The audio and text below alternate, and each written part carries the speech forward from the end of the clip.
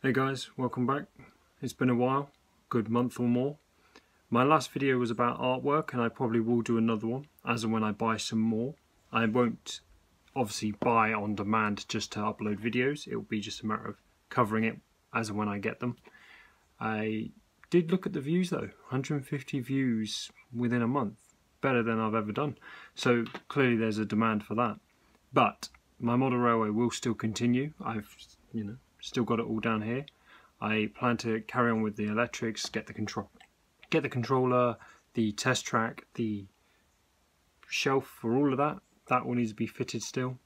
I bought some more tools, bought some more storage units. I am still putting money and time into this. Don't think it's been ignored. It's just, yeah, it's a hobby, isn't it? It's, unfortunately, it's on the side of other things. But yeah, hopefully plan to get back down here and keep working. I've still got my new loco to send around the track.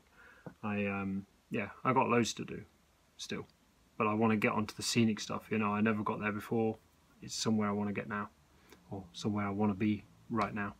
So yeah, hopefully get this all up and running, get the station platforms in place. If not, they might not be scenic up, they might not look the part, but at least if they're in place, get an idea.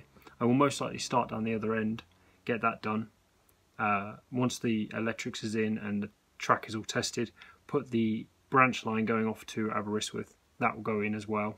As you know, it's just at the back, climbing to a certain degree, and then obviously comes to an end. I didn't want to build it purely because I wanted to test the track beforehand.